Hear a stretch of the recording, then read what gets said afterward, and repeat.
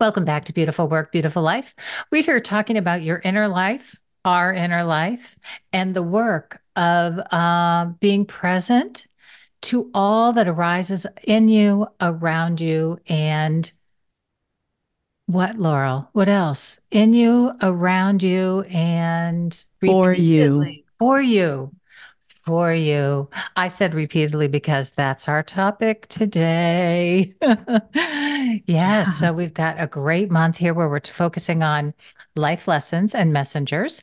Last week, we were digging into, do you remember, Laurel, what we talked about last week? No, go ahead and tell me, remind me. Oh my gosh, we had such a great conversation. We were talking about, we had this great question for everybody. I'm going to repeat it this week in case you missed last week because you really want to go back.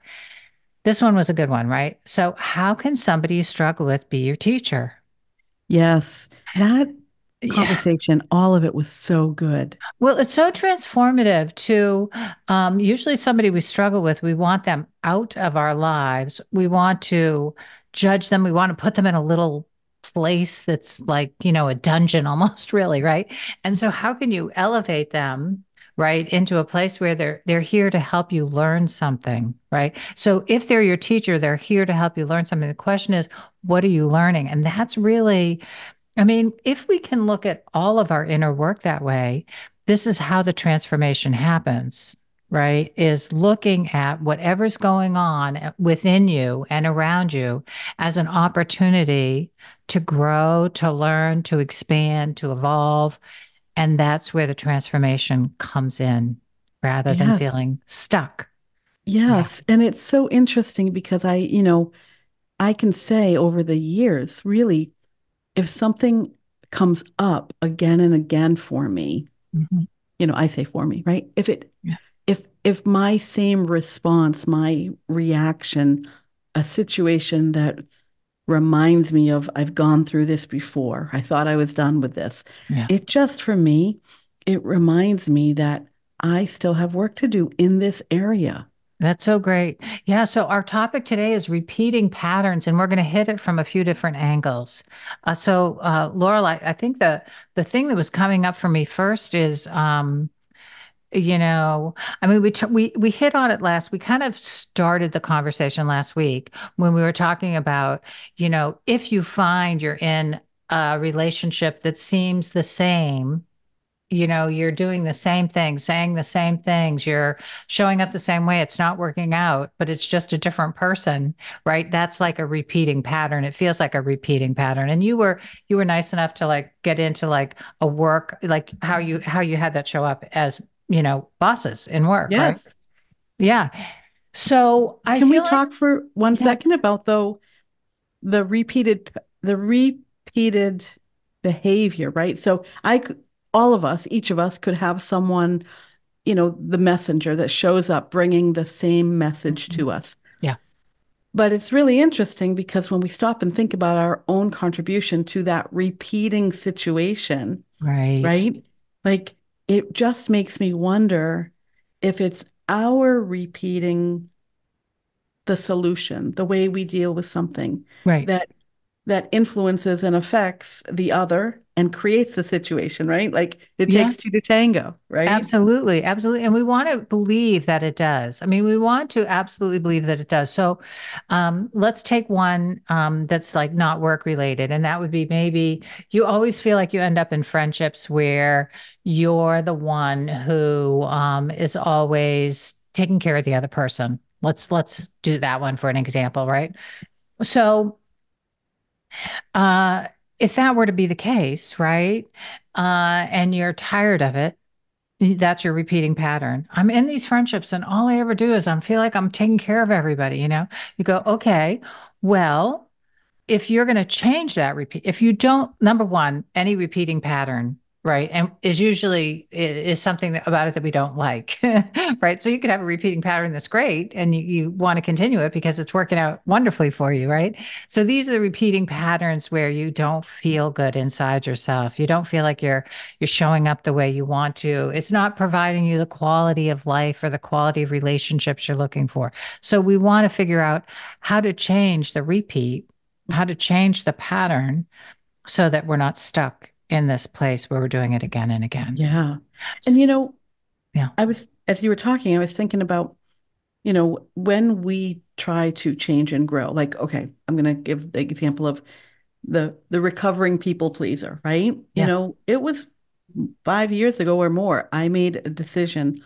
I was no longer going to play the role of a people pleaser. Yep.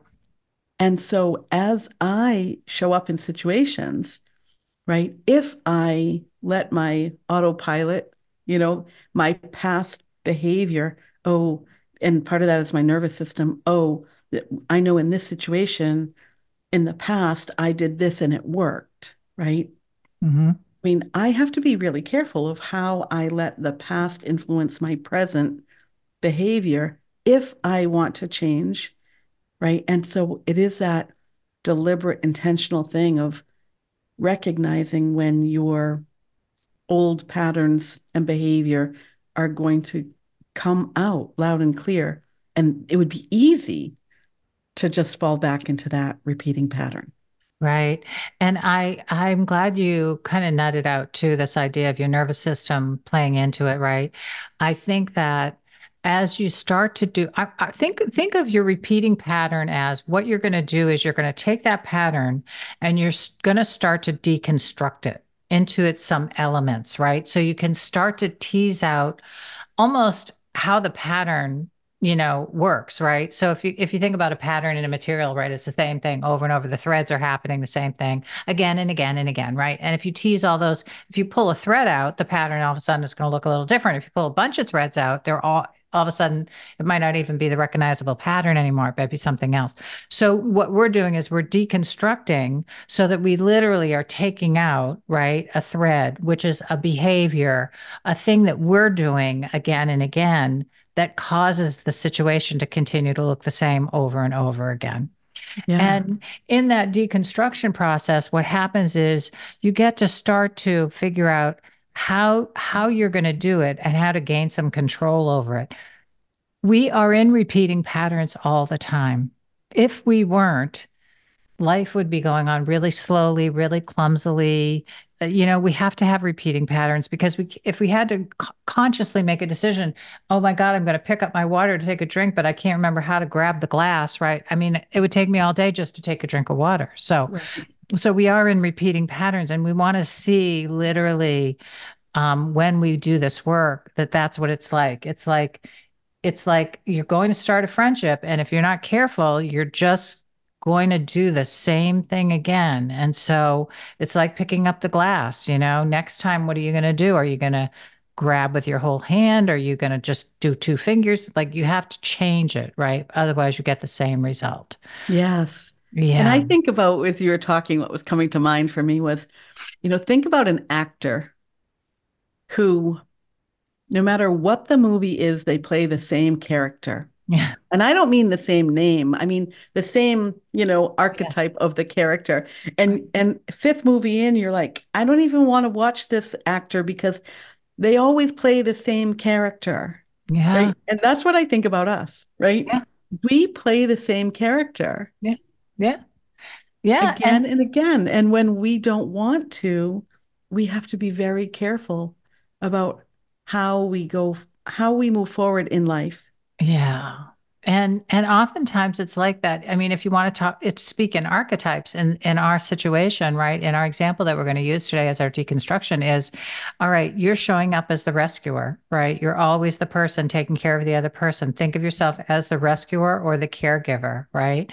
And so now, if you want to no longer repeat that pattern in your friendships, how are you going to no longer be the caregiver or the rescuer? And what are you going to be instead? Yes, That's the tricky part, isn't it, Laurel? Because we it have to, yeah, is. but it's also the part where, in order for the transformation to take place, usually we have to grow some aspect of ourselves, right? Or put ourselves in uncomfortable a role for a little bit because we're not used to the role. We don't know the lines. We don't know what to say. We don't know how to do it well yet, so it's going to take some learning and Yeah. growing. Yeah. And patience. I have a great example. A client who realized in the last several months that she is an overfunctioner. Mhm. right? She is the one who jumps in and takes care of everything, Yeah. whether it's a weekend away with her friends or whether it's a project at work that someone else let slip. She recognizes this now about herself, that her overfunctioning is creating maybe overwhelm, maybe too much to do, maybe too many responsibilities. And what she's seeing as she deliberately, intentionally stops jumping in to take over, to overfunction, that her world is filled with underfunctioners. Yeah. And it's so interesting because our conversations are when I am an overfunctioner, I attract underfunctioners. When I am the rescuer, I attract people who need to be rescued, right? It's Right. just, well, I'll call it Murphy's Law, right? Yeah. Um, who would I be if I didn't have people to rescue? If I was a rescuer, I need to find those people. Right. And so when we try to change, when we don't want to play that role, that character, it really feels wobbly because our relationships, our way of being, our comfort level, right? Our autopilot life, all of it is moving and reorganizing, Yeah. Yeah. you know? Yeah, it really is. And I think, to make a dedication to yourself that you'll do it differently, it requires some real courage, to do that because of all that autopilot and the maybe recognition that you get for the way that you've been doing it or whatever the side benefits are that have been happening for you. It's like, how do you put all that down and say, wait a minute? I just want to do this differently and see what happens. Yes. And you're going to have to spend a little time like thinking that out. Like I think about, the steps I took along the way, right, to get out of my over functioning role or my people pleasing role or whatever, it was just taking one step at a time and building on that, right? So that's like the deconstruction is like, okay, what do I always step in and help. Okay, what if I just stood there for a minute and said, wow, it looks like you're in a mess right here. What are you going to do? Do you have a plan to deal with all this? I don't know. Like how do you just start to do it differently? Don't step in and just do it, right? If you're the overfunctioner, woo, and that in and of Right? itself is huge, right? You're already It dealing with is. your nervous system and that momentum of always doing the same thing. And how do you just like stay steady, stay still, Yeah. And Two things yeah, that you said before. What are you going to do instead, yeah, right? really So I important. would think, and this is what was coming up for me, if and I have been an overfunctioner in the past, and I probably still am in some relationships, right? Mhm. But what am I going to do instead? Yeah. I'm my role is going to be a patient observer because if I Mm. don't replace the role of overfunctioner, I Yeah. don't want to be the underfunctioner because I that's not who I want to be. Yeah. But I have to be a patient observer. So I think that's a really important, maybe even journal prompt for our listeners. What roles do you want to give up? Who do you no longer want to be, right? What Hmm. patterns are you ready to say goodbye to? Yeah. And what are you going to do instead, Yeah. Yep. right? And then the other thing that was coming up really big for me when you were talking was just lost it. Mm. Um, I oh, would, yeah, I know because go ahead. Jump in if you get it. okay. Jump in if you get it. Because I was going back to, just following that thread of conversation, which is to know that you're willing to do it differently and then to have a plan of what you're going to do differently. And literally, you gave those journaling prompts. Literally, if you're going to no longer be the rescuer and you're going to be the patient observer, right? What is it you're going to say? You have to come up with literally questions or patent, lines. Write your script, right? Write the script a little bit. Yeah. Yeah. And Yeah, it's okay to do that. I think it's and so necessary, quite frankly. Yeah. and this ties in exactly what was coming up before Yeah. is is I just lost it again. Oh my gosh, Laurel, why Ooh, it's is it got to be a coming? good one. It's Why fleeting. is I it love not coming those out? fleeting things. Whenever it's fleeting, it's like, Here it is. Ready? yeah, yeah, Here it is. How is it serving you? The repeated pattern or the role that you play, yeah, right? Habitually, yeah, right? How is it serving you? Because I think in order to show up differently, we have to know how is that past behavior serving us and how can we fill that need in a healthier way, right? yeah, yeah. That's great. That's So great. this is a thing I think about a people pleaser, right? Hmm. I want to be helpful. If I am if I'm looking for healthy ways to be a helper, I might volunteer at the community kitchen, Yeah. right? I might volunteer with the women's garden committee, Hmm. right? Because I need to fill that need to be helping, to be a helper Yeah. in a healthy way. So it doesn't show up in a people pleasing way that I'm doing for belonging and recognition, right? Yeah. And also, so for instance, in our example here, right? If you really love being the helper and the rescuer, you might as well get paid for it or do it as a volunteer activity. If you're getting that part of you fulfilled, then you don't have to be that in your friendships, right? But if you Yes. don't get that part of yourself fulfilled and it's a high area for you as a way of how you want to develop yourself or express yourself, then you do have to find a place where you can self-express in that way, right? Yeah. Yeah. Yes. So So that's really good. it's really interesting, and it reminds me of a workshop I did this weekend, and talking about triggers, right? Hmm. Things that trigger us, and it's often past behaviors that come forward when we're in a situation that we have a strong response to.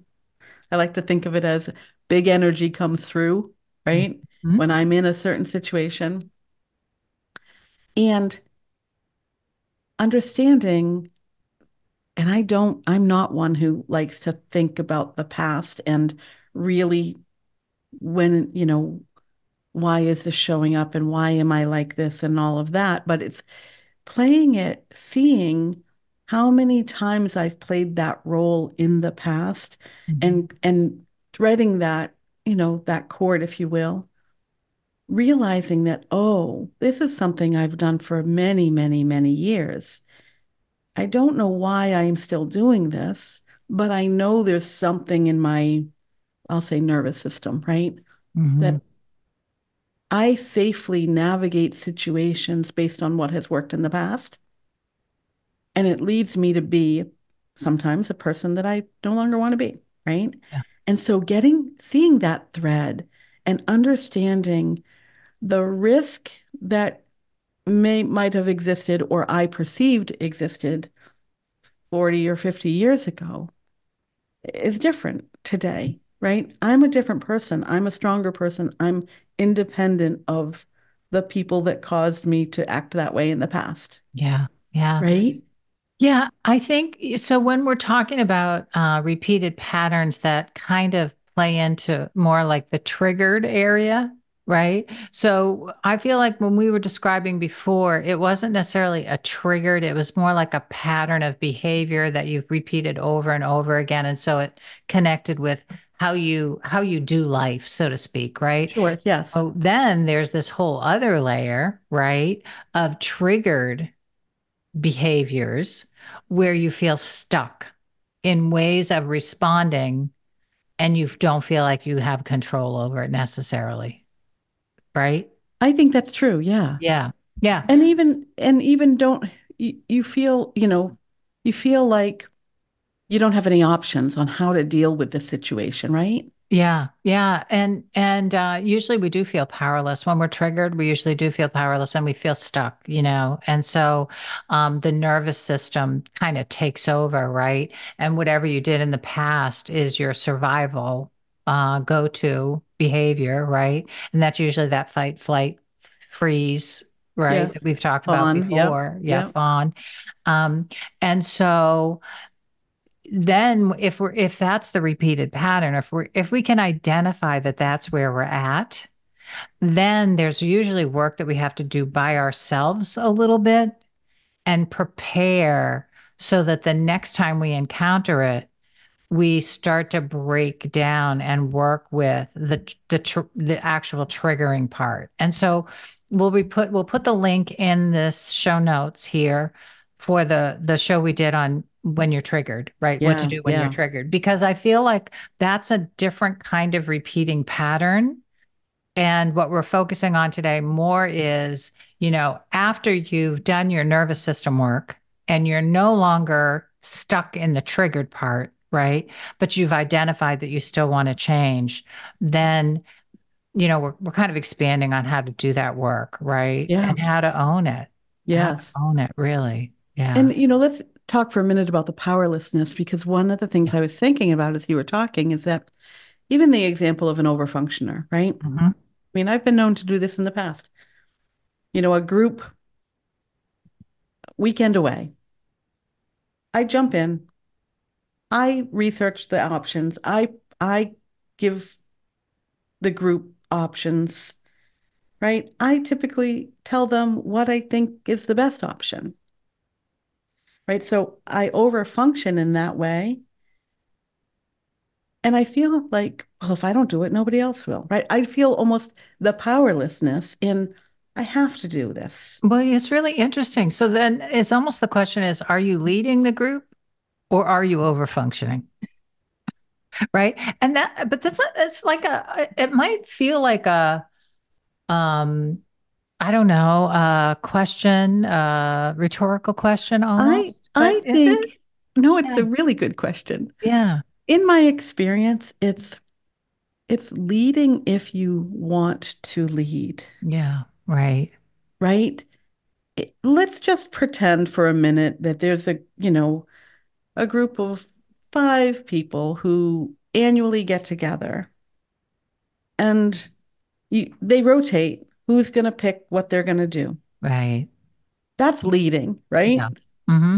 When the rest of the group steps back and says, we don't have to plan anything because, Laurel will do it or somebody and else. I, right, right, Yeah. right, Yeah. right. All of the overfunctioner will Yeah. do it, right? Right. And, I think this comes down to am I doing it because I want to, because I'm creating the beautiful life that I want? Or am I doing it because I have stepped into this role and now I can't get out of it, right? Yeah. It's Right. like, Right. so feeling powerless can come in really big situations with triggers, Yeah. or it can come in situations that appear to be easy to resolve. Yeah, and I think that the resolution comes in coming back to like, do you want to? Yeah, What do you really want here? right. And if you want relationships, if we go back to our original example, if you want a relationship that feels more mutual and somebody's taking care of you on occasion as much as you're taking care of them, then there has to be space for that. And you have to learn how to ask for it. You have to, I don't know, be helpless once in a while. What does it take, Yes. right, to get some help? Yes. And so that's an interesting component of what we're talking about here. Yeah, and I love that because you think about the rescuer, right? That's the example we started with, right? Yeah. Like, do you ever, does someone, when we are expected to always play this role and we no longer, somehow we no longer want to play that role, or when we decide it's no longer healthy, or the relationship doesn't feel like there's mutual benefit of being helped or helping, right? Yeah. So I do think that I think the intensity or severity or seriousness of the situation may vary. Absolutely. But I think the process of getting yourself out of roles that you no longer want to be in, so that you're not repeating past behaviors that you've decided no longer serve you. Yeah. And The that's the process is key. probably the same. Yeah. And I think that's the key is like, is the repeated pattern serving you? right? And if it's not, and it's frustrating you, or you're feeling badly about your life because of how this repeating pattern is going, then yes, it's up to you, right? It's your ball game, so to speak, to change it. And there's Yeah. lots of ways to go about it. So hopefully we've given you lots of ideas today on ways to begin to do that. I think when we come back to this topic of life lessons and messengers, right? A repeating pattern is is often a time.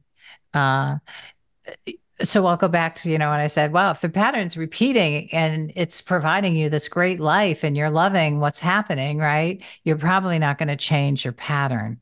It's usually that something's not going the way you want it to, or you're bored, or you're frustrated, or you're ready for a big change in your life, or you're in a new season, or whatever it is, right?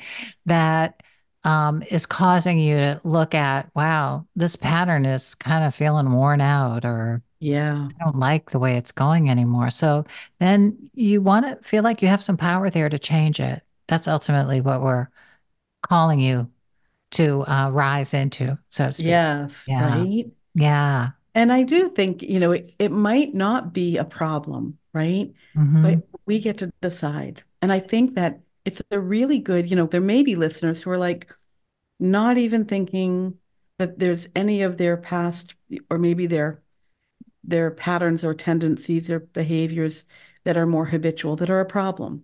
I mean, I know many people who love habitual behaviors because it helps them. They know what is expected of them. They know the role they play, right? They're not bored, Yeah. right? And Yeah. so I think habitual behaviors can be a really good thing. One, our brain is so busy making so many decisions every day. If we don't have to make decisions, we're freeing up our brain power, right, for other things. Yes. But it really, I think you'll feel it in your body, I think is what I want to say to our listeners. You'll feel it in your body when maybe there's some pattern that is no longer serving you that It's making needs you to be uncomfortable. changed. Yeah, it's making Right. you uncomfortable in some Right. sort of way, right? And And so the goal is right from the beginning is just identify what is it that's making you uncomfortable, what is, and then begin to nut out the pattern, go back and listen to the questions that we had here, because I feel like it's really the deconstruction of being able to look at, we all live in patterns and habits Yes. and routines. Yes. And Yes. so if you can start to deconstruct it, right, then you have the opportunity to start to, like I said, pull a thread, pull a pattern, pull a behavior, right? Don't do it anymore. Think about what your role is, and you've got this. You can do this. That's right. Yeah. And let that repeating pattern be your life lesson, your messenger that some part of you wants to grow and expand in some sort of way. Because if that pattern feels uncomfortable to you, it's usually simply your being going, maybe I've outgrown this in some way. What needs to be different? Yeah. Yeah. What a great, I know we have to wrap up soon. I can feel it. But Yeah. when I think about the flip side of when we choose, right? What about when we're in a relationship with someone else that is ready to move on from a Mhm. pattern, a way of being? And I'm thinking about, um, when parents of adult children need to shift and change into a new type of relationship, right? Yeah. That happens a lot. It could happen too when someone is promoted where you used to be peers in the workplace and now, you know, someone is promoted and you work for someone that used to be your peer, right? That has happened to me before. Yeah. Like when we are given the opportunity, no choice of our own, Yeah. right? To change and grow. I think we should probably have a whole nother episode on that, but it's it still requires you to look at what role was I playing? How did it serve me? And how can I fill that need in another way, in a new way of being? Yeah, that's great. Laurel, I'm so glad you came here before we closed out the show, because I do think that's a really important piece, rather than feeling like you don't know what you're going to do now, right? Is just acknowledging that the other person is changing and growing and moving on in some fashion.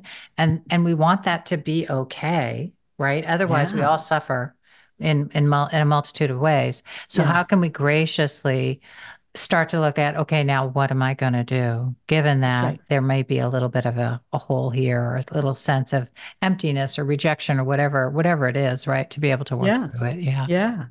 Yeah. That's Yeah. great. Yeah. All right. Well, Wow. another good episode. Another good episode in the can, so to speak. And we have a couple more episodes here on life lessons and messengers. So stay with us this month because it's a really important part, I think, of, you know, being able to step into our power and also to see life through a lens where we feel like it's more about opportunity rather than about, oh no, what's happening to me rather than, it's happening for you. Yeah. That's Yes. part of that shift, like Laurel Yeah. said when we opened up. Yes. Good. Well, All thank right. you. I'll see you next week, Laurel, for more beautiful work, beautiful life. Bye. Bye. Thanks for being with us.